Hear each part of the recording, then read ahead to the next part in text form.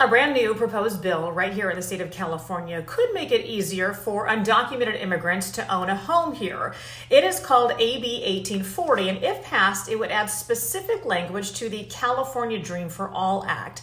Now, the California Dream for All Act gives some people a 20% down payment toward a home in California. Now, if that homeowner should ever sell that home, they would have to pay back that 20% down payment plus some interest to the state.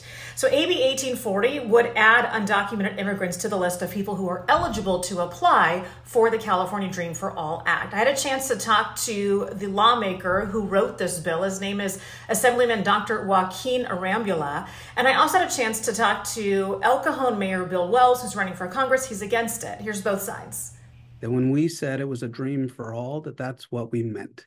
That all who are here, who are able to qualify, can apply and receive help with the down payment so that you can realize and benefit from being a homeowner. I don't understand why we're letting people that have lived here all their lives and sometimes for generations twist in the wind and not be able to afford their own home, which includes veterans, by the way.